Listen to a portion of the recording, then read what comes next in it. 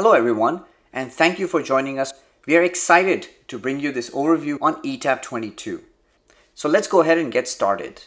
Cable systems have also been improved by allowing us to have protective and neutral conductor sizing based on tables for BS 7671, IEC 364, and NFC 100. Cable model forms are also now available based on 7671 2018 standard A2 2022. We've also added new conduit types and enhanced the annotations for underground raceway systems.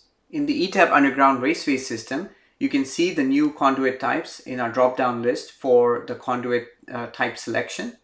And you can also see the new annotations available to us for example, the steam pipe, giving us the temperature of 80 degrees Celsius. And of course, you can also see the annotations for the center to center spacing as well as the edge to edge spacing that's available for the underground raceway system. You can also calculate the energy capability within the cable editor, which is the K square S square for each phase, neutral and protective earth conductor.